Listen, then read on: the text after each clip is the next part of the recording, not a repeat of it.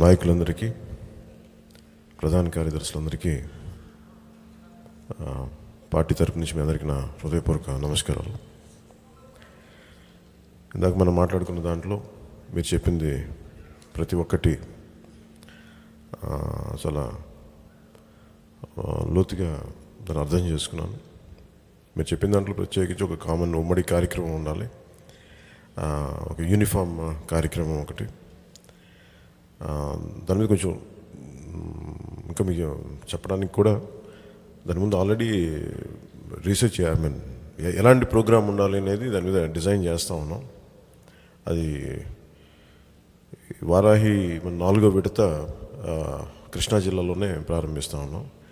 ఇది వారాహి 4వ విడత తర్వాత ప్రారంభిద్దాం లేదంటే ముందే ప్రారంభిద్దాం అనేది ఒక నిర్ణయం తీసుకొని ఆ ప్రోగ్రాం ఎలా ఉండాలి, పార్టీ పరంగా రాష్ట్ర వ్యాప్తంగా ఎలా ఉండాలి అనేది దీన్ని ఒకసారి మనందరం కొంచెం ఇంకొక మీతో కొంచెం సంప్రదింపులు జరిపి అది పోస్ట్ వారాహి మన 4వ విడత వారాహి ముందు చేద్దాం, ముందే ప్రారంభిద్దాం అని ఒకసారి ఒక నిర్ణయం తీసుకుందాం ఖచ్చితంగా. అలాగే నిన్న మనం ఆల్రెడీ నిర్ణయించుకున్న కార్యక్రమం అది. ఈ కార్యక్రమానికి వస్తూ ఉంటే మీకు తెలుసు, ఈ ఫ్లైట్ని టేక్ ఆఫ్ కానివ్వకుండా వీళ్ళు ప్రోగ్రామ్ క్యాన్సిల్ చేశారు వైసీపీ ప్రభుత్వం. స్థానిక కృష్ణా జిల్లా ఎస్పీ మీకు పర్మిషన్ లేదు, వస్తే మనకి law and order situation create అవుతుంది. మీరు చెప్పండి, లా అండ్ ఆర్డర్ సిచ్యువేషన్ ఏం క్రియేట్ అయింది చెప్పండి. మన ఇన్ని 10 లక్షల మంది జనంతో మనకి మచిలీపట్నంలో సభ పెట్టినప్పుడు ఎక్కడన్నా సరే అంతమంది సమూహం వచ్చినప్పుడు ఎప్పుడన్నా సరే నేను రెచ్చగొట్టేలా మాట్లాడానా? ఎప్పుడన్నా నేను బలంగా మాట్లాడతాను కానీ రెచ్చగొట్టేలా ఎప్పుడు మాట్లాడను. కనీసం ఇవన్నీ పరిగణలోకి తీసుకోకుండా ఎస్పీ చేసిన ఈ లెటర్, రిలీజ్ చేసిన లెటర్ చాలా ఇబ్బందులు గురి యాక్చువల్ అది క్రియేట్ చేసిన లా అండ్ ఆర్డర్ సిచ్యువేషన్. ఇది మనకి రాజ్యాంగ హక్కు కదా, ఫండమెంటల్ రైట్ ఇది. నాకు నా రాష్ట్రంలో, నా నేలలో, నా దేశంలో నేను కదలాలంటే అది నా ఫండమెంటల్ హక్కు. అది నా ఫండమెంటల్ హక్కు నువ్వు ఎలా తీసేస్తావు? నేను ఒక ఉగ్రవాదన ఉండాలి, లేదంటే నేను కూర్చోబెట్టి ఒక పాకిస్తానీ టెర్రరిస్ట్ ఉండాలి. నాకు ఎన్ని అప్లై చేయాలంటే బాధ్యత గల ఒక పార్టీ నడుపుతున్న నాయకులు, ప్రెసిడెంట్ నేను. నాకు అంత బాధ్యత లేకుండా ఎలా ఎందుకుంటాం? ఎందుకు మాట్లాడతాం? అంత రెచ్చగొట్టలు అసలు ఎందుకు మాట్లాడతాం? ఇవి చాలా ఇబ్బంది కలిగించింది. నిన్న పోలీసుకు కూడా ఏం చెప్పానంటే, నిన్న మీరు నన్ను వెళ్ళనివ్వండి అంటున్నా. వాళ్ళు అరెస్టు చేయన వాళ్ళు ఏమంటారు, మేము ముందుకు వెళ్ళనివ్వంటారు. అప్పటికి 3 కిలోమీటర్లు లోపలికి చొచ్చుకుండా వచ్చాం. వాళ్ళు వెళ్ళనివ్వరు. నేను చెప్పాను, మీరు ఏంటి అరెస్ట్ చేస్తారా అంటే కూర్చోబెట్టి వాళ్ళు ఏమన్నారంటే మీరు అరెస్ట్కి సహకరించమంటారు. అరెస్ట్కి సహకరించడం ఏంటి నాకు అర్థం కావట్లేదు. నా పార్టీ ఆఫీస్కి నేను ఉంటున్న నా పార్టీ ఆఫీస్కి రావడానికి నాకు పర్మిషన్ ఎవరి నుంచి తీసుకోవాలని అడుగుతున్నా. వాళ్ళు ఇంకా రెచ్చగొట్టి ఇంక ఫైనల్ కూర్చోబెట్టి అసహనం పెరిగిపోయింది. అలాగే ముందస్తుగా ఇది మీకు అందరికీ చెప్పాను, నేను మంగళగిరికి షిఫ్ట్ అనేది నాకు రాకపోకలు రెగ్యులర్గా ఉంటాయి. ప్రతిసారి కంట్రీలో నేను ఎక్కడికి వెళ్ళాలనుకున్నా పర్మిషన్లు తీసుకోవాలంటే నేను వీళ్ళ నాయకుడిలాగా మనం ఏమన్నా కూర్చోబెట్టి ఆర్థిక నేరాలు చేసాం, లేదంటే క్రైమ్లా చేసాం మనం.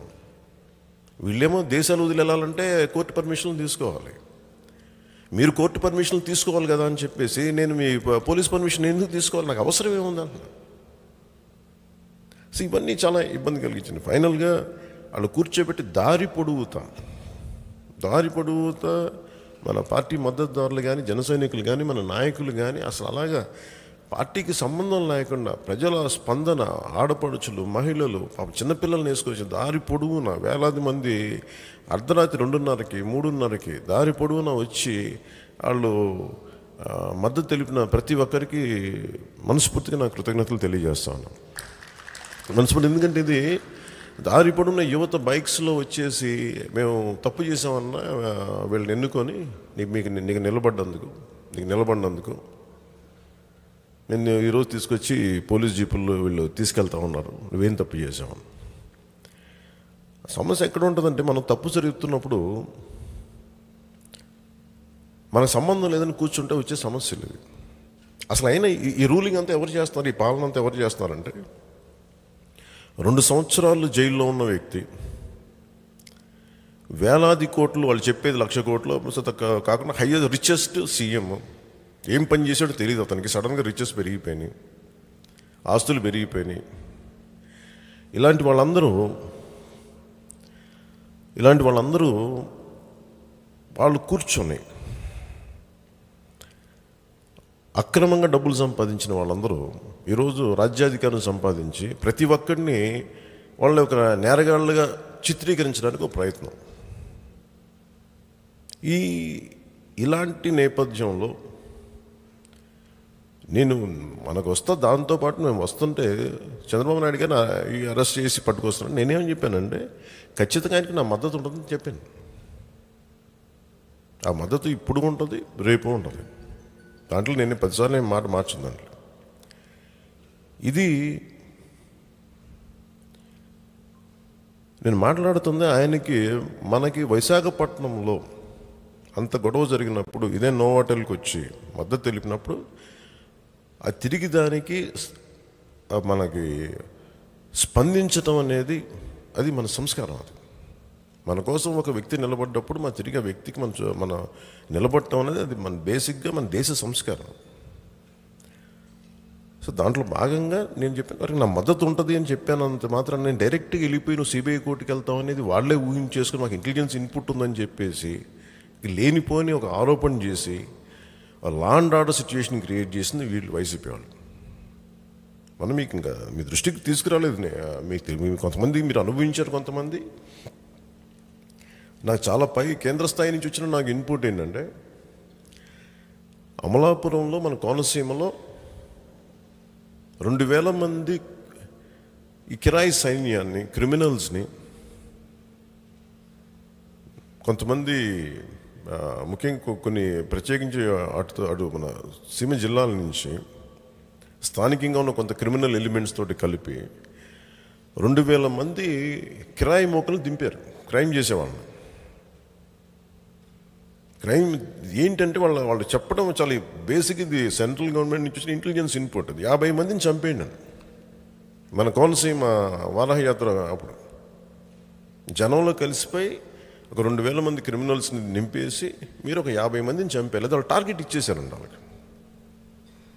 దీనికి చాలా పై స్థాయి నుంచి కేంద్ర ప్రభుత్వం దగ్గర నుంచి ఎక్కడ చాలా పై దాకా పైనుంచి ఒత్తిడి వచ్చి మీరు ఇలాంటివి చేస్తే మటుకు పరిస్థితులు తీవ్రంగా ఉంటాయంటే అప్పటికి వీళ్ళు ఆగల. అప్పటికి మనకి తణుకులో కొంత చేశారు. మనకి భీమవరంలోకి రాగానే బయట కొంత చేయడానికి ఒక ప్రయత్నం చేశారు. ఇలా మనకి త్రోట్ వారాహి యాత్ర అప్పుడంతా చేసుకుంటే వెళ్ళారు. సో ఇవన్నీ ఏం సూచిస్తున్నాయి అంటే, ప్రజల్ని భయభ్రాంతుల్ని చేసి ఎవరికి నోరు ఉండకూడదు, ఎవడు ఎదురు చెప్పి మాట్లాడకూడదు. అంటే మీరు జైలుకి వెళ్తే, మీరు క్రైమ్ చేస్తే మీరు భయపడాలి, కానీ మేము ఎందుకు భయపడతాం?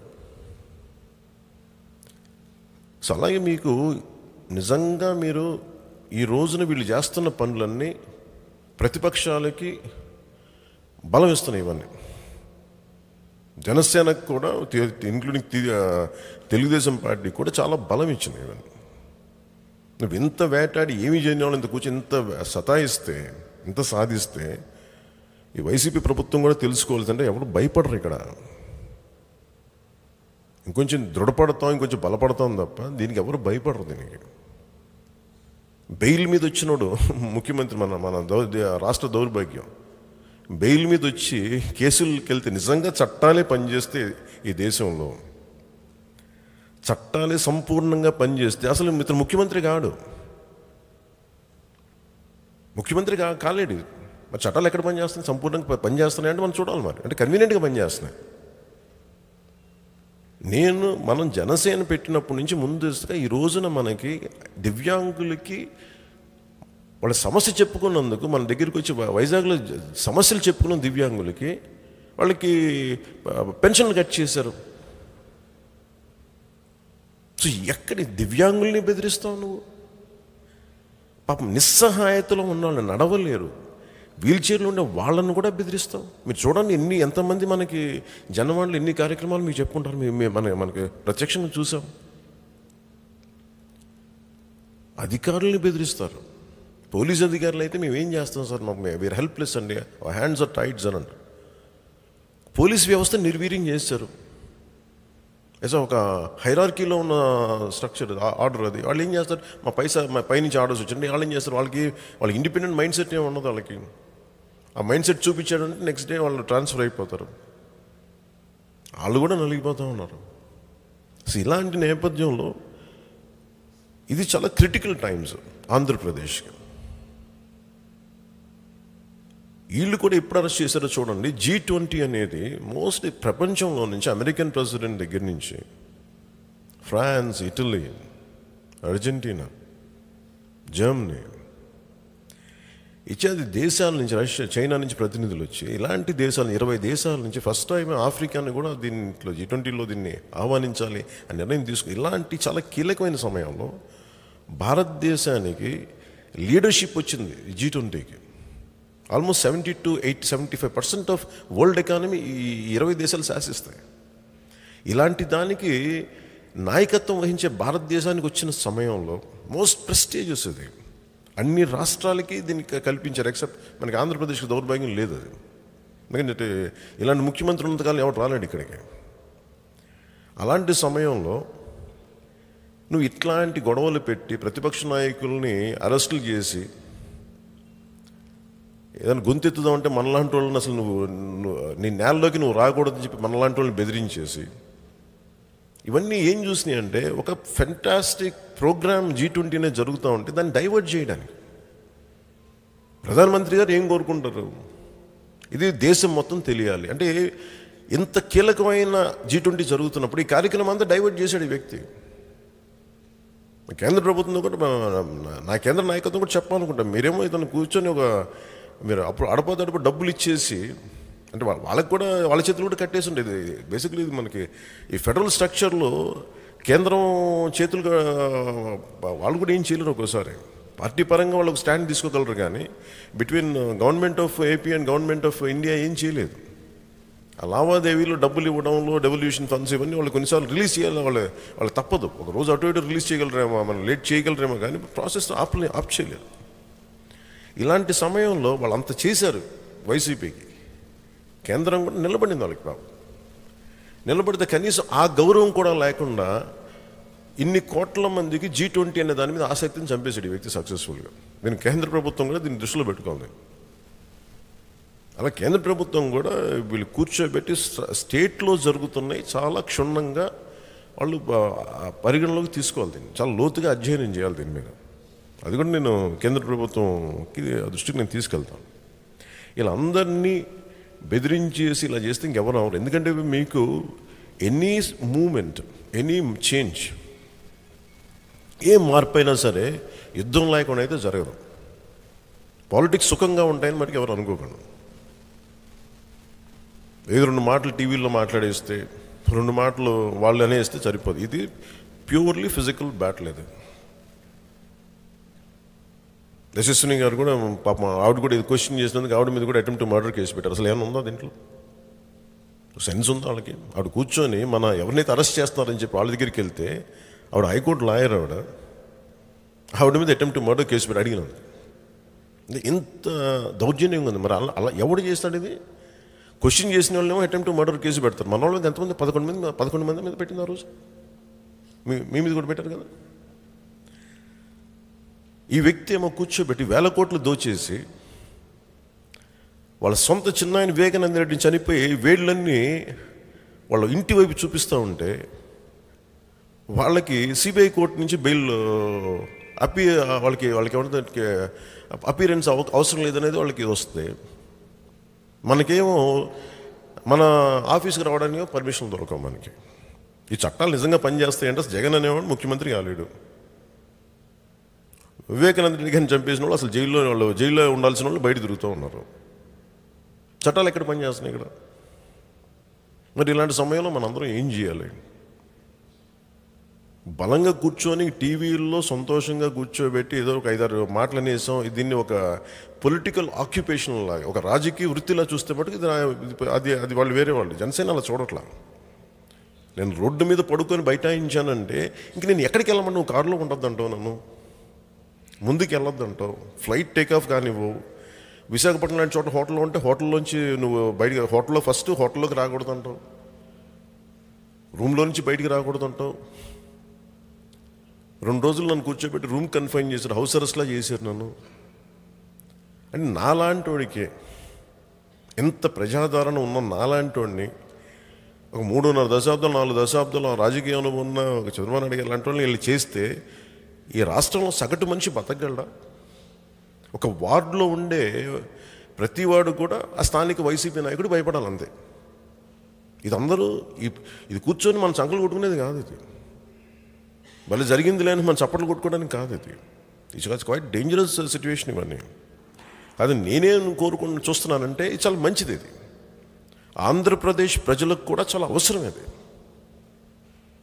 ఎందుకంటే మనం పోరాడితే తెచ్చుకోవాల్సింది ఏదైనా సరే, మనం కూర్చోబెట్టి మన చొక్కా నలగకుండా, మన కింద కూర్చోకుండా ఏ మాత్రం కాకుండా పొలిటికల్గా ఎదగాలంటే అనేది ఒక అవివేకం. అది ఎప్పటికీ జరగదు.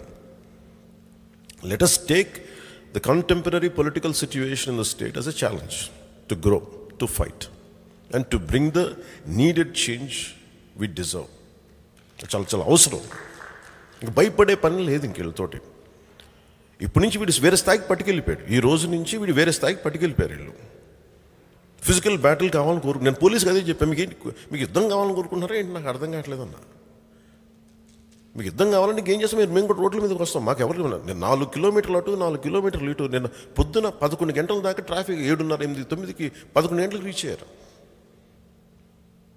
మార్నింగ్ నాకు 10:30కి రావాల్సిన వాళ్ళు రాత్రి విజయవాడకి హైదరాబాద్ నుంచి పొద్దున 11 గంటలకు రీచ్ అయ్యారు. అంత ట్రాఫిక్. మరి ఎవడన్నా మాట్లాడుతున్నాడా? నేను మద్యపానం నిషేధం తీసేస్తానని చెప్పినోడు మద్యపానం మీద డబ్బులు సంపాదిస్తుంటే ఎవరు మాట్లాడరా అని ప్రజలకు పట్టదా అనిపిస్తుంది. ఇది మన ఒక్క సమస్య. పవన్ కళ్యాణ్కో జనసేనకో మన సమస్య కాదు. ఇది ఎంటైర్ స్టేట్ నలుగుతూ ఉంటే మనమేమో ₹1 సంపాదించడానికి ఎంత కష్టపడతా ఉంటే వీడు అడ్డగోలుగా కూర్చోబెట్టి మద్యపాన నిషేధం ఇంత డబ్బులు సంపాదిస్తూ ఉంటే ఎవరికి పట్టకపోతే ఎట్లా? ఇది అందరినీ చంపేస్తుంది. ఇది ప్రజలందరూ మేల్కోవాల్సిన సమయం. ఇది దిస్ ఆర్ డార్క్ డేస్, చీకటి రోజులు. అని ఎందుకు చెప్తున్నానంటే, మీరు వివేకానంద రెడ్డి గారిని దారుణంగా చంపేస్తే ఒక్కొక్కరు ఒక్కొక్క స్టేట్మెంట్ ఇచ్చారు. వాళ్ళ కుటుంబ సభ్యులు అందరూ ఒకటే సామాజిక వర్గం కదా, వాళ్ళు బయట వాళ్ళు కూడా కాదు, అందరూ ఒకటే కుటుంబం. ఆయనతో పాటు పెరిగిన వాళ్ళు, ఆయనతో పాటు చూసిన వాళ్ళు. ఒక ఆయన గుండెపోటు చచ్చిపోయాడు అంటారు, ఇంకొకళ్ళు ఏమో ఇది అంటారు, ఫైనల్ కూర్చోబెడితే చంపేశాడు. Very cold blooded murder. అంత కోల్డ్ బ్లడెడ్ మర్డర్ జరిగితే చేసిన ఎవరైతే చేతులు చూపిస్తున్నాయో, ఎవరైతే ఆధారాలన్నీ వాళ్ళ వైపు చూపిస్తున్నాయో వాళ్ళు బాగానే ఉన్నారు, వాళ్ళు తిరుగుతూ ఉన్నారు. ఈ దేశంలో కోర్టులు ఎక్కడ పనిచేస్తున్నాయి? మరి కోర్టు నాకు ఇదే అడగాలని అనిపిస్తుంది. నేను నిన్ను ఆపితే ఏ కోర్టుకి వెళ్తాను? నేను నైట్ చెప్పండి. మాకు ఆప్షన్స్ ఏమి ఇచ్చారు? మాకు ఇంకా సంస్కారం ఉంది కాబట్టి, ఇంకా ప్రజాస్వామ్యం మీద ఇంకా మనకి బాధ్యత ఉంది కాబట్టి రెచ్చగొట్టకుండా నిలబడి కూర్చున్నాం అక్కడ. చొక్కా మడిచి నేను ముందుకు వెళ్తానంటే ఎవడ ఆపుతాడు మమ్మల్ని? అవి చేయకూడదనే కదా. ఇవన్నీ మనకి చాలా చాలా ఇబ్బంది కలిగించాయి. ఈ 24 ఎలక్షన్స్ ఎప్పుడు వచ్చిందో, డిసెంబర్ వస్తాయా, మనకి మార్చి వస్తాయా, మే వస్తాయా, ఇది 1 నేషన్ 1 ఎలక్షన్ వస్తాయా? We are prepared. ఇది బ్యాటిల్లో గుర్తుపెట్టి వాళ్ళు కోరుకుంటుంది, యుద్ధం కోరుకుంటున్నారు వాళ్ళు, వైసీపీ వాళ్ళు. నువ్వు కేసులు పెడతానంటావు సరే, కానీ వీళ్ళకి వైసీపీకి యుద్ధమే కావాలంటే యుద్ధమే ఇస్తాం. మేము వెనక్కి పారిపోము. నేను కూడా ఎందుకు మాట్లాడుతున్నా అంటే, వైసీపీ వ్యతిరేక ఓటు చీలకూడదు అన్నదానికి ఇవన్నీ డ్రామాలు వీళ్ళందరూ చేసేది. వాళ్ళకి భయం ఏంటంటే, వాళ్ళు ఓడిపోతే రేపు పొద్దున వాళ్ళ దగ్గర ఉన్న క్లోజెట్లో ఉన్న భూతాలన్నీ బయటకు వస్తాయి. మనం ఒక స్థాయికి వచ్చాక, నేను చాలాసార్లు అమిత్ షా గారి దగ్గరికి వెళ్ళినప్పుడు నేను స్టీల్ ప్లాంట్ గురించి మాట్లాడతాను. వాళ్ళందరూ ఏమనుకుంటారు, వాళ్ళు మన మాట వింటారు అనుకుంటారు. వాళ్ళు వింటారు, ఎందుకు వింటారు? వాళ్ళు చేస్తారో చేయరో సెకండరీ. ఇది నా నేల కదా, మన ఆంధ్రప్రదేశ్ మన నేల అనుకున్నప్పుడు మన హక్కు క్లెయిమ్ చేయాలి కదా. అలాగే నేను ఎప్పుడు మాట్లాడేటప్పుడు, ముఖ్యంగా మైనారిటీ కమ్యూనిటీ గురించి ఇందాక మీరు మనం మాట్లాడుకున్న దాంట్లో, అంటే నేను ఏం చూస్తానంటే, ఏదైనా ఒక సంఘటన జరిగినప్పుడు మనం చూడాల్సింది, షారుఖ్ ఖాన్ గారి కొడుకుని మాదక ద్రవ్యాల కేసు మీద అరెస్ట్ చేస్తే ఇదే వేదిక మీద నేను ఖండించాను దాన్ని. ఎందుకంటే నేను ఖండించినప్పుడు అందరికీ ఏమనిపిస్తుంది, మాదక ద్రవ్యాలు సేవించడం ఎలా ఖండిస్తామో నన్ను మాట్లాడతారు. మన కళ్ళ ముందు కటిక నిజం, అది కోర్టులు ప్రూవ్ చేస్తాయి. మన కళ్ళ ముందు కటిక నిజం కనిపిస్తున్నప్పుడు అరే అబ్బాయి తీసుకోలేదు అని అందరూ చెప్తా ఉన్నారు కూర్చోబెట్టి. అక్కడ నేను ఈ మాట మాట్లాడితే బీజేపీ నాయకులు ఇబ్బంది పడతారేమో నేను అట్లా ఆలోచించాను. Because that is truth. అది సత్యాన్ని. నువ్వు ఒక ధర్మాన్ని పరిరక్షించాలంటే నువ్వు respect of cost, creed, religion మాట్లాడాను. నేను ఆ స్టాండ్ తీసుకుంటాను. ఆ స్టాండ్ నేను ఎందుకు తీసుకున్నాను, ఇక్కడేమో 30 గ్రాములు 40 గ్రాములు సేవించి ఉండొచ్చు, జేబులో ఉందనో లేదా ఎవరి దగ్గర ఉందో. అతను ఇక్కడ ఉంటే, షారూఖ్ ఖాన్ గారి కొడుకు ఇక్కడ ఉంటే అక్కడ ఉన్న వాళ్ళకి ఎవరికో ఉందంట, అక్కడ దొరికిందని ఒక అది అభియోగమా జరిగిందో లేదు. ఇది ఫైనల్గా ఏం చేశారు, అతను ఇన్నోసెంట్ అని బయటికి పంపించారు. బట్ సఫరింగ్ ఎవరిది? 1 month జైల్లో పెట్టారు అబ్బాయిని.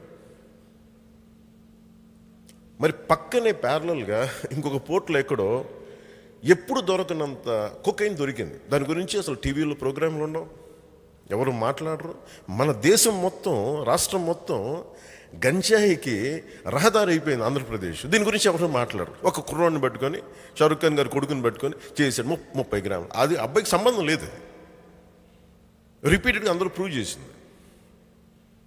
నేను ఇవి మాట్లాడుతున్నప్పుడు అందరికి ఇబ్బందిగా ఉంటుంది. నేను ఎహెడ్ మాట్లాడతాను. నేను భారతదేశం అని మాట్లాడినప్పుడు ఇండియా దట్ ఈస్ భారత్ అని మనకి కాన్స్టిట్యూషన్లో ఫస్ట్ దాంట్లో మొదటి దీంట్లో అధ్యాయంలో ఉంటుంది. నాకు కన్ఫ్యూజన్ చిన్నప్పటి నుంచి.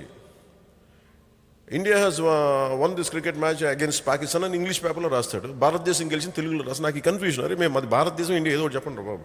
ఇంగ్లీష్ వాళ్ళేమో ఇండియా అంటారు, మీరు కూర్చోబెట్టేమో మాకేమో భారతదేశం, మాకు ఏదో ఒకటి చెప్పండి, చచ్చిపోతున్నాం మేము 2 కంట్రీలు, అమెరికా అంటాం ఇంగ్లీష్లో, తెలుగులో.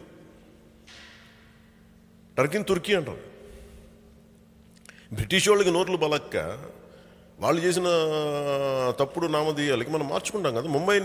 బొంబాయిని ముంబై మార్చాం కదా, చన్నపట్నాన్ని ఏమంటుంది మద్రాసుని చిన్నపట్నంగా మార్చుకున్నాం కదా తిరిగి. బెంగళూరు నోటు తిరగకపోతే బెంగళూరు పదం కదా. నేను కొన్ని మాట్లాడేటప్పుడే హెడ్ మాట్లాడతా, నాకు తెలియదు నేను ఎప్పుడు మాట్లాడాను. మొన్న ఏదో సినిమా ఫిల్మ్ ఫంక్షన్ ఏదో మాట్లాడుతూ ఉంటే భారత్ గురించి నాకు అప్పుడు పంపించారు, నేను మాట్లాడాను అనుకున్నాను. అది నా లోపల నుంచి, అది మనకి లోపల సహజంగా ఉండేవన్నీ. నేను ఇవన్నీ ఎందుకు చెప్తున్నా అంటే, నేను మాట్లాడేటప్పుడు హెడ్ మాట్లాడతాను, భయపడకుండా. నాకు ఎందుకు పొలిటికల్ అడ్వాంటేజ్ చూడము. నిన్న ఇంతమంది మనకి జనం వచ్చారు రోడ్డు మీదకి, అంత యువత రోడ్డు మీదకి వచ్చారు ఇంత అర్ధరాత్రి పూట 2 గంటల కంటే. We have to understand as party they are connecting with what we are saying. అది మర్చిపోకండి మనం. ఎందుకంటే ఈ ధైర్యం చచ్చిపోయింది మనుషుల్లో. అల్పోత్సాహులు, అల్పవీర్యుల వల్ల మనం సాధించలేం పనులు. గుండె ధైర్యం ఉండాలి దీనికి.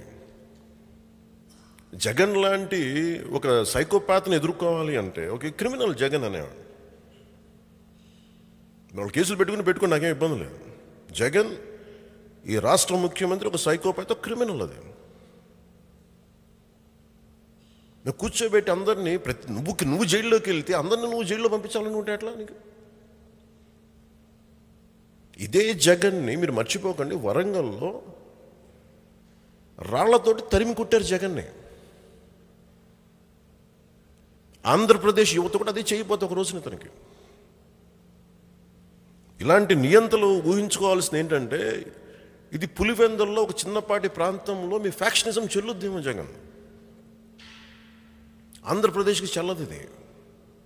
ప్రాణం పెట్టేస్తాం మేము, కాపాడుకుంటాం దీన్ని, తెగిస్తాం మేము. నువ్వు ఎంతమంది పోలీసులు పెట్టుకుంటే ఏం చేస్తావు? మేమేం ఆపుతాం మమ్మల్ని? నువ్వు ఇంట్లో మర్డర్లు చేసి మానభంగాలు చేసిన వాళ్ళు వెనకేసుకొచ్చి దారి దోపిడీలు చేసి ఇసుక చూస్తే అడ్డగోలుగా అన్ని కలిపి ఒక కంపెనీకి ఇస్తావు నువ్వు. ట్యాక్సేషన్ ఏమవుతుంది? ఎంటైర్ లాట్రైట్, బాక్సైట్ మొత్తం ఒక కూర్చోబెట్టి నా కళ్ళ వాళ్ళు చెప్పడం అంటే వైవి సుబ్బారెడ్డి గారి కొడుకు దగ్గరికి ఉంటుందండి. వాళ్ళు చెప్పడం లాట్రైట్ 2000 రూపాయలకి వాళ్ళు ఇండివిజువల్ ప్లేయర్స్ దాన్ని చేసి మైన్ లీజ్ ఓనర్స్ తీసుకుంటే వాళ్ళ దగ్గర నుంచి వెళ్ళి తీసుకొని 16,000. ఏ పని చేయకుండా వీళ్ళ అధికారంలో ఉంది 16,000, 14 అంటే 16,000 ప్రాఫిట్ వీళ్ళకి. డబ్బు మరి యువతకు ఉపాధి అవకాశాలు ఎక్కడ ఉంటాయి? ఇక్కడేమో దివ్యాంగులకి నువ్వు ఫీజు రీఎంబర్స్మెంట్ నువ్వు ఏమో పెన్షన్లు ఇవ్వలేవు, వాళ్ళని బెదిరించేస్తావు నువ్వు. ఇసుక మొత్తం సహజ వనరులు ఏ ప్రాంతానికి, ఏ గ్రామానికి ఉన్నాయి, ఆ ప్రాంతానికి సంపద కావాలి కదా. ఉదాహరణకి ఇక్కడ భారతీయ సిమెంట్ ఫ్యాక్టరీ ఉంటే ఆ చుట్టుపక్కల ఉన్న మనకి మైన్స్ అన్ని, మనకి క్వారీస్ అన్ని ఎంత పొల్యూషన్ ఉంటుంది మీరు చూడండి వెళ్ళి. ఆ చుట్టుపక్కల గ్రామాలకి ఎంతో కొంత వాళ్ళు పాడుతున్న, వాళ్ళకి జరుగుతున్న పొల్యూషన్కి వాళ్ళు కొంత తీసుకోవాలి కదా, పెయిన్, వాళ్ళకి కొంత బెనిఫిట్ తీసుకోవాలి కదా. వాళ్ళు ఎవరు? మీరు సఫర్ అవ్వండి, మీరు శ్వాసకోశ వ్యాధులు వచ్చి మీరు చచ్చిపోండి, కానీ డబ్బులు మేము సంపాదించుకుంటాం at the cost of your health. నేను ఈరోజు చేస్తుంది మీరు అందరూ అనుకుంటాను, నేను జస్ట్ ఏదో ఎలక్షన్ కోసం అయితే నేను చేయట్లేదు, అది గుర్తుపెట్టుకుని. ఎలక్షనీరింగ్ కోసం నేను చేయట్లా. గెలవాలి అని నేను ఎస్టాబ్లిష్ అవ్వాలంటే నాకు చాలా దారులు ఉన్నాయి. 2009లో నేను అనకాపల్లి నుంచి ఎంపీగా పోటీ చేసేవాడిని, లేదా బందర్ నుంచి పోటీ చేసేవాడిని. ఇంకా నేను గెలవడానికి అయితే నేను వేరే చాలా దారులు ఉన్నాయి నాకు. కానీ నేను మాట్లాడుతుంది టు ఎస్టాబ్లిష్ ఫండమెంటల్ రైట్స్. ఎందుకంటే మనం ఈరోజు మీరు గుర్తుపెట్టుకోండి, ఈరోజు రోడ్డు మీద మన నాయకులు మనకి కాకినాడలో వెళ్తుంటే ఒక 13 ఏళ్ల కుర్రోడు 5,000 రూపాయలు తీసుకొచ్చి, చొక్కా కూడా లేదు, 5,000 రూపాయలు తీసుకొచ్చి అది అన్నకు పంపించడం ఇచ్చాడు. నాకు గుర్తింపు కూడా కోరుకోలేదు, నా కన్నీళ్ళు వచ్చేసింది. మొన్న ఎవరో మనీ ఆర్డర్ 200 రూపాయలు పంపించారు ఒక 4 రోజుల క్రితం. ఒక పెద్ద ఆవిడ ప్రతి నెల 15,000 ఎంత పాపం, ఆవిడ హస్బెండ్ చనిపోతే 5,000 రూపాయలు జనసేనకి పంపిస్తారు. అంటే వీళ్ళు ఎందుకు కదులుతున్నారు వీళ్ళందరూ? మీరు ఒకసారి ఆలోచించండి. 10 కోట్లు ఉన్నోళ్ళు 10 లక్షలు ఇవ్వలేరు, కానీ 15,000 సంపాదించేవాళ్ళు 1/3 ఇన్కమ్ ఇచ్చేయగలరు. అందుకని ఈ పార్టీ నడుస్తుంది ప్రజాబలం మీద నడుస్తుంది. అది మీకు నిన్న తార్కాణం, నిన్న రోడ్డు మీదకి వచ్చినప్పుడు అర్ధరాత్రి పాపం ఎంత పెద్ద వయసు ఉన్న వాళ్ళు, వృద్ధులు, పెద్దలు అందరూ రోడ్డు మీదకి వచ్చి వర్షం, అంత హోరున వర్షం పడుతూ ఉంటే వాళ్ళు నిలబడిన విధానం నాకు కళ్ళు చెమర్చేసినాయి. మనం వీళ్ళకి కాకపోతే ఇంకెవరి కోసం బతుకుతాం అనిపించింది. మీకు కాకపోతే ఇంకెవరి కోసం చేస్తాం, మీకోసం బతకపోతే ఇంకెవరి కోసం బతుకుతాం అని జనసేన ఖచ్చితంగా నిలబడి మనందరం we have to take a very firm commitment. చాలా బలమైన మన మాట తీసుకోవాలి దాని మీద. ఎందుకంటే మీ టైం ఇట్లాగే అయిపోతుంది, గుర్తుపెట్టుకోండి. అలాగే ఇందాక మన సూర్య గారు చెప్తున్నట్టుగా కూర్చోబెట్టి ఎస్సీ ఎస్టీ మైనారిటీస్ కంటే నేను అపీస్మెంట్ పాలిటిక్స్ చేయట్లేదు సూర్య గారు. మేము ఈ మాట మాట్లాడితే మీకు కన్వీనియంట్గా ఉంటుందని నేను మాట్లాడట్లా. నేనేంటంటే what is right for the state I want to speak. నేను ఇదే ఫీజు రియంబర్స్మెంట్, ఇదే అంబేద్కర్ స్కాలర్షిప్స్ గురించి మాట్లాడినప్పుడు నేను సంసిద్ధంగా ఉన్నాను.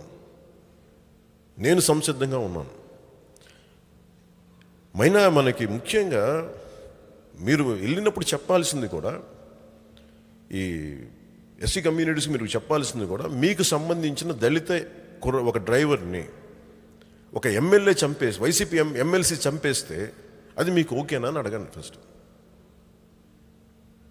ఎందుకంటే ఒకసారి ప్రజలు మీ మీద ఒకరి మీద ద్వేషంతో వాళ్ళు అతనికి హాని చేస్తున్నా కానీ అతని వెంటే పడతారు. మనం దాన్ని బ్రేక్ చేయాలంటే మన సత్యాన్ని మాట్లాడాలి, దారి లేదు దీనికి. అలాగే ఫీజు రియంబర్స్మెంట్ మొత్తం కూర్చోబెట్టి అంబేద్కర్ స్కాలర్షిప్స్ మీకు ఇవ్వకపోతే అది ఎవరు మొత్తం దళిత విద్యార్థులకి వెళ్ళాల్సింది విదేశీ స్కాలర్షిప్. అలా తెలియచెప్పాలి. అది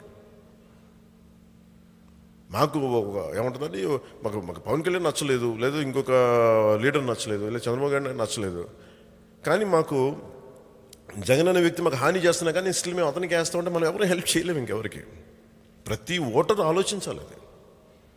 ఇది మన ఒక్కటి సమస్య కాదు, ఇది ప్రతి రాష్ట్రంలో ప్రతి ఒక్కళ్ళు ఆలోచించి తీరాలి. ఇది మన జర్మనీలో చెప్తుంది, ఏం ఫర్గాట్ హిస్ నేమ్. హిట్లర్ వచ్చినప్పుడు, హిట్లర్ టైంలో ఒక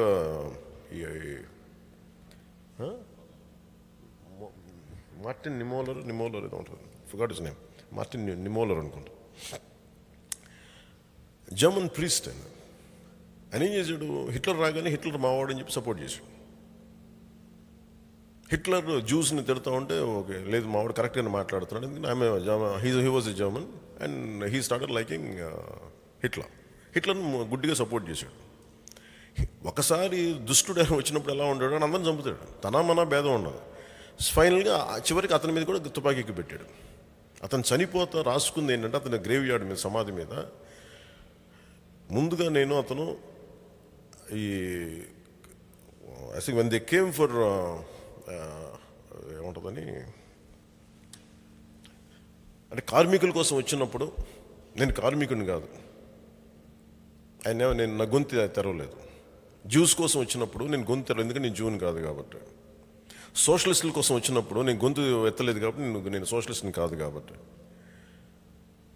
నేను కూర్చోబెట్టి మానవ హక్కులకి నేను గొంతెత్తుదామంటే నేను మానవ హక్కుల వాదిని కాదు, నేను గొంతెత్తాను. చివరికి నా కోసం నా మీద తుపాకీ ఎక్కి పెడితే నా కోసం ఎవరు రాలేదు, నేను ఒంటరిగా మిగిలిపోయాను. మార్టిన్ నిమోలర్ చెప్పాను.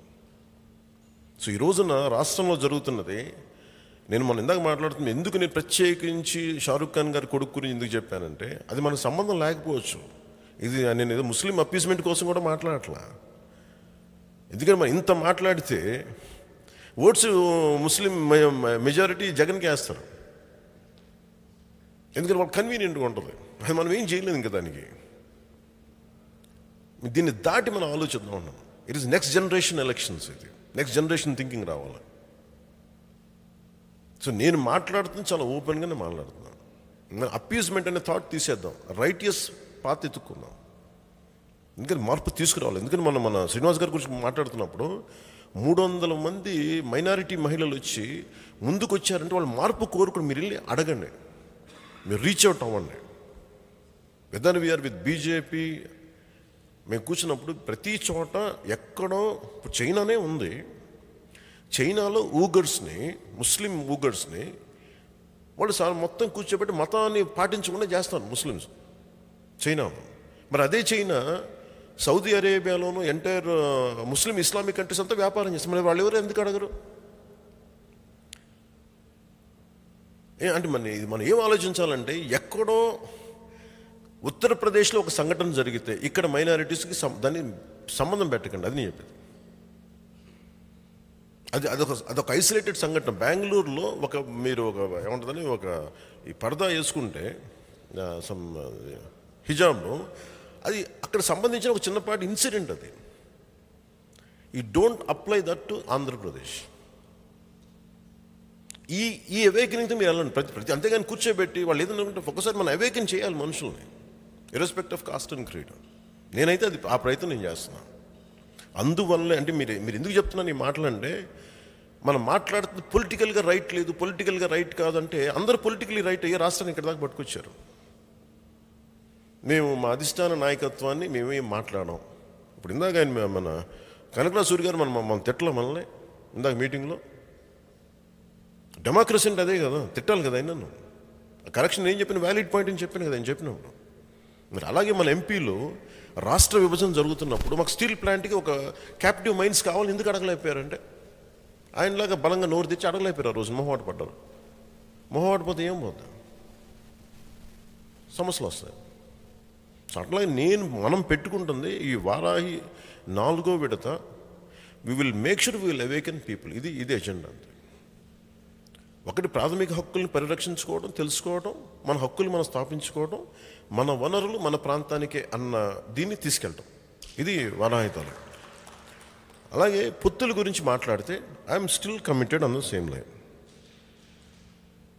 ఇప్పుడు మనకి ఓట్ శాతం చాలా బలంగా పెరిగింది, నేను కాదండి.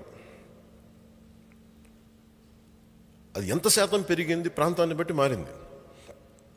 డెఫినెట్గా మనం చాలా బలమైన స్థానంలో ఉన్నాం. నేను ఛాన్సెస్ తీసుకోదలుచుకోవాలి. మన 7 ఉప ఎన్నికలు జరిగినాయి రాష్ట్రంలో, మన దేశంలో. 7 ఉప ఎన్నికలు ఎంత పగడ్బందీగా వచ్చినాయి మీకు తెలుసు. ఇండియా దానికి పేరు I.N.D.I.A, దాన్ని అలాగే బలగాలి, ఎందుకంటే ఇండియా కాదు పూర్తి కాదు అది. ఆ ది వాళ్ళు కూడా కన్సల్టేట్ చేస్తున్నారు ఓటింగ్ చూడండి అని చెప్పేది. బీజేపీ మన మిత్రపక్షం అయినప్పటికీ, మనం ఎన్డీఏలో భాగస్వామ్యం అయినప్పటికీ, కానీ మనం చూడాల్సింది ఎదుటి వాళ్ళు కూడా చూడాలి. అంటే వాళ్ళు ఓట్ని కన్సాలిడేట్ చేసుకుంటున్నారు. అలాగే మనకి బలం ఉంది, మనకు లక్షలాది మంది వచ్చేస్తున్నారు, లేదంటే మన కోసం రోడ్డు ఆపేశారు, అదొక విధానం. But looking at the state as a larger unit అన్న గ్రేటర్ పర్స్పెక్టివ్ అనేది మనం చూసుకోవాలి. నేను ఎట్లా ఆలోచిస్తున్నాను, అది పనిచేస్తుంది కాబట్టి నేను రాష్ట్ర సంక్షేమం కోసమే మాట్లాడుతున్నాను. ఇప్పుడు దాకా నేను ఏ రోజు కూడా నా పర్సనల్ ఎజెండా తీసుకురాలా. జగన్ అనే వ్యక్తి రాష్ట్రానికి మంచిది, అది హానికరం. అది అందుకే మనం గుర్తుపెట్టుకోవాల్సి ఇర్రెస్పెక్ట్ of cost and creed Andhra Pradesh బాగుండాలి. నాలాంటి వాడిని కూర్చోబెట్టి నువ్వు రోడ్ల మీదకి రానివ్వనంటే రేపు పొద్దున ఎవరిని నువ్వు రోడ్ల మీదకి రానిస్తావు? 30,000 మంది ఆడపిల్లలు అదృశ్యం అయిపోతే నువ్వు ఎందుకు కూర్చొని మాట్లాడు? ఒక ప్రెస్ మీట్ పెట్టవే నువ్వు.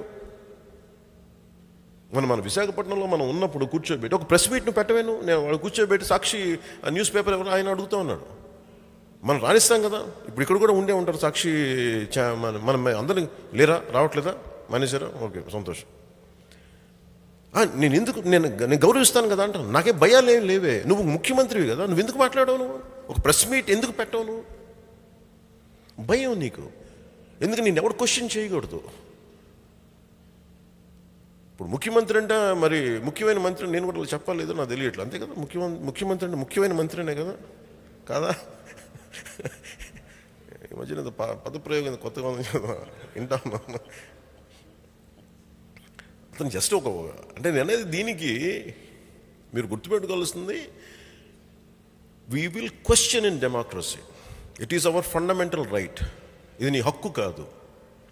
అందరికీ పిరికితనం ఆవహించేసింది మన దేశంలో, మన రాష్ట్రంలో ముఖ్యంగా. పిరికితనం అనేది సంపూర్ణంగా ఆపాద మస్తకం వెళ్ళిపోయింది. భయం వచ్చేసింది. మాట్లాడితే ఏం చేస్తాడా? ఎక్కడికి పారిపోతారు మీరు? దేశాన్ని వదిలి, రాష్ట్రాన్ని వదిలి. జగన్ ఇంకొకసారి వస్తే మేము రాష్ట్రాన్ని వదిలి పారిపోతాం సార్. ఎక్కడికి పారిపోతారు అందరూ? మీ నేల కాదా ఇది? తెలంగాణలో ఉంటే ఆంధ్రోడు అని చెప్పి తరిగి కొట్టారు. తమిళనాడుకి వెళ్తే గొల్టీగా అని చెప్పి తరిగి కొట్టారు. ఇక్కడికి వస్తే ఎవడని చెప్పి మనం రానివ్వట్లేదు. ఇంకేమన్నా దౌర్భాగ్యం వల్ల, దేనివల్ల ఇదంతా? మనం సరదాగా నవ్వుకున్నా, మాట్లాడుకున్నా. ద ప్రాబ్లమ్ ఈజ్ మన అనైక్యత. నాకు మహేష్ అంటే పడదు, మన రియాజ్ అంటే నాకు కూర్చోబెట్టి అతను నా మతం కాదు, నాకు అతనితో పడదు. మన మనుక్రాంత్ రెడ్డి కాబట్టి నాకు రెడ్డి అంటే పడదు. ఇట్లా కూర్చోబెట్టి అందరం విడిపోతే ఒకటి మానవత్వం చంపేసుకుంటున్నాం, రెండు వీఆర్ కూర్చోబెట్టి ఒక కంబైన్డ్గా ఒక హోలిస్టిక్గా ఆలోచించట్లా మనం. నేను చెప్పేది దీన్ని దాటి వెళ్ళకపోతే అభివృద్ధి రాదు. వివేకానంద రెడ్డి కానీ సొంత చిన్న ఆయనే, సొంత సామాజిక వర్గమే. ఏమి హెల్ప్ చేశారన్నాను? అక్కడ కులం ఎక్కడ పనికి వచ్చింది? అక్కడ కక్షే ఉంది. అక్కడ ఆర్థికమైన లావాదేవీలే ఉన్నాయి. లేదంటే కూర్చోబెట్టి పవర్ గురించి గొడవలే ఉన్నాయి అక్కడ. సో అందుకని మేము లెటర్స్ ఫండమెంటల్ నాలుగో వారాహి విజయ యాత్రలో ముఖ్యంగా మనం ఎస్టాబ్లిష్ చేయాల్సింది ఫండమెంటల్ రైట్స్.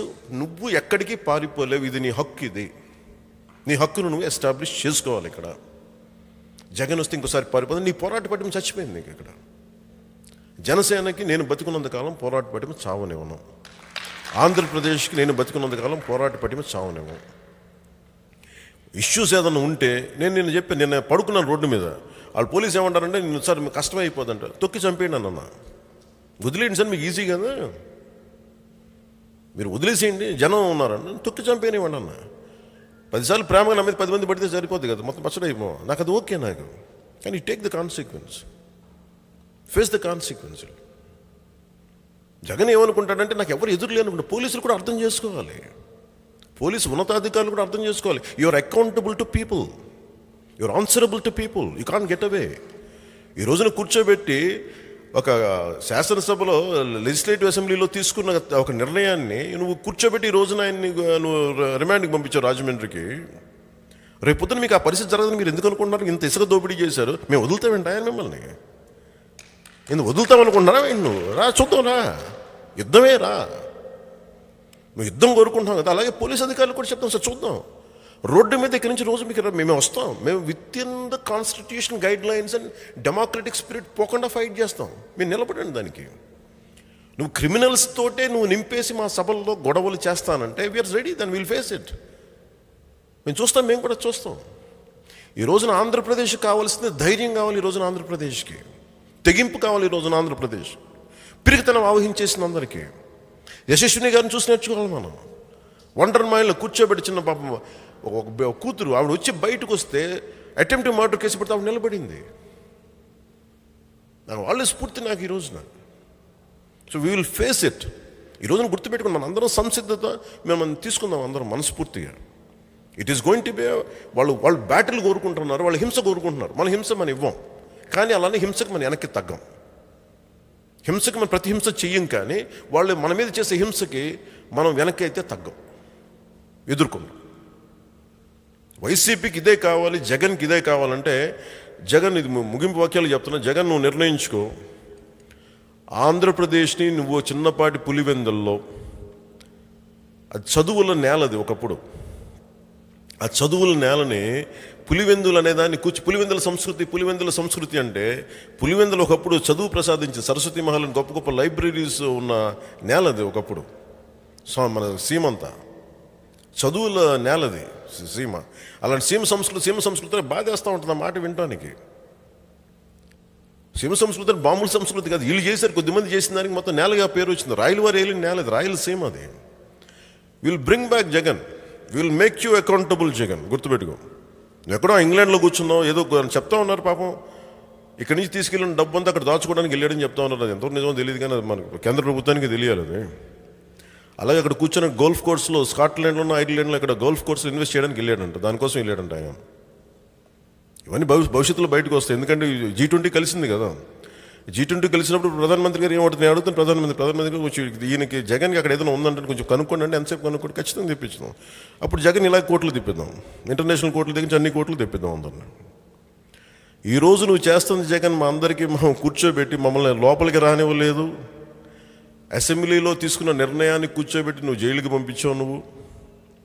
నువ్వు ఏ అసెంబ్లీలో నువ్వు ఏ నిర్ణయాలు తీసుకోవాలి, ఏక నిర్ణయాలు తీసుకున్నావు. నీకు ఖచ్చితంగా నీకు మేము ప్రభుత్వం మారిన వెంటనే రోజు నువ్వు నీ అనుచర వర్గం మొత్తం కూర్చోబెట్టి పోలీసుల చుట్టూ నీకు ఇలాంటి విచారణ చుట్టూ మీ చుట్టూ జీవితం తిరిగేలా మేము చేస్తాం. జై జనసేన, జై హింద్.